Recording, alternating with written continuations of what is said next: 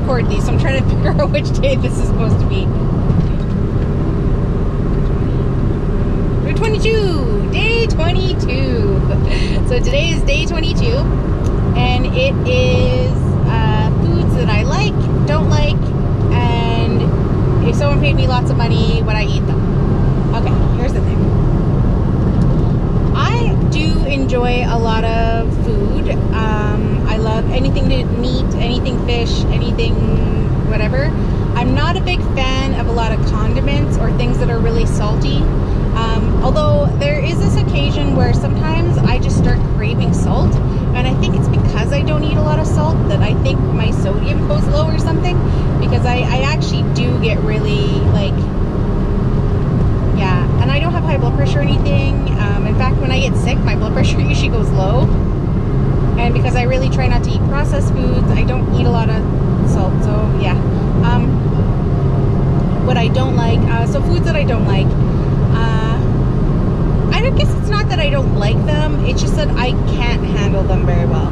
I cannot do spicy food. Because I grew up eating a lot of like non-spicy food and bland tastes and things that weren't really sugary. Like, I used to think pepper was hot. Like black pepper, I used to think that was hot. Like, it's ridiculous. And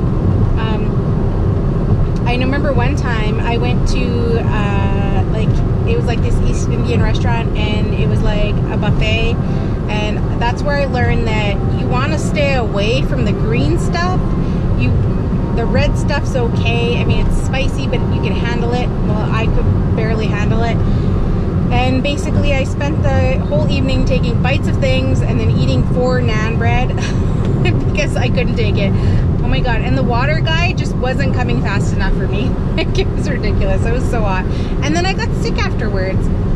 So I physically could not take spicy food. Like, if something's too spicy, and I'll like even eat it like just because, I usually get sick afterwards. It does not sit well with me. Yeah, so would I eat it? Okay, so here's the thing. All right, there are foods that I don't like, and culturally. So usually when you go to an Indigenous person's house, there's this thing about gift giving and reciprocity kind of thing. So, but gift giving in general, especially in my area, in my family, if you go to someone's house and they offer you food or money or gifts, it's disrespectful to like not accept it.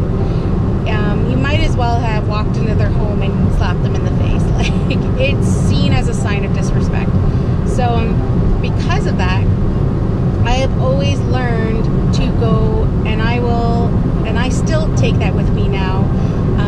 If I go to a friend's house, anyone's house, and they're like, oh, it's horrible, it's really spicy, anything, I will eat it with a smile on my face, because to me that's a sign of respect. Someone has taken the time to cook you food and share and open their home to you and share their food with you. I can't not accept that. So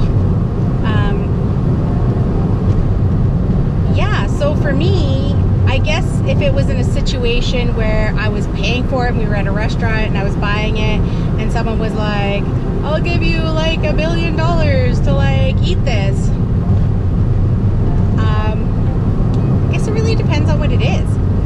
I'm also like, I'm not one of those people that's like, you know, it's like a scorpion and it's like, try it, it's great, you know. I mean, this is gonna be like probably a once in a lifetime thing. I'm gonna grin and bear it and just chew it and close my eyes. So for me,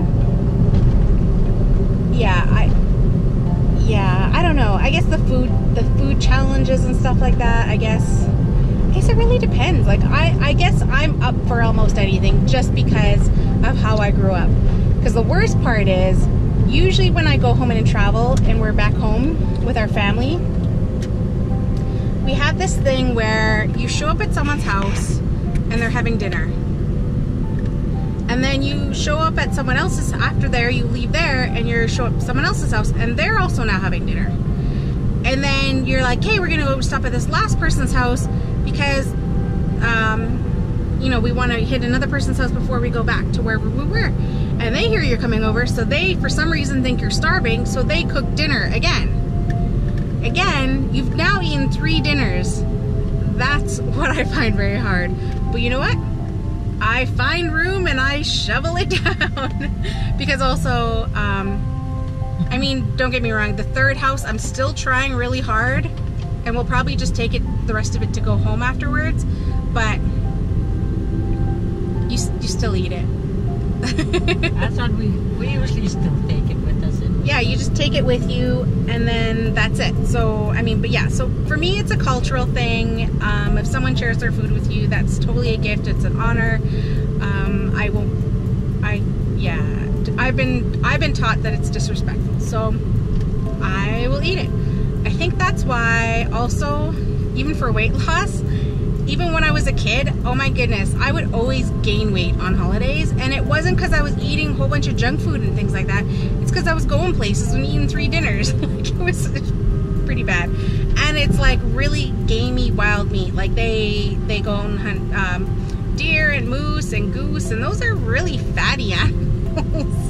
And yeah, eating a lot of that is, yeah, gets you after a while. You're not even close to Boudreaux Road. Wrong one. So yeah, so that was my answer, I guess.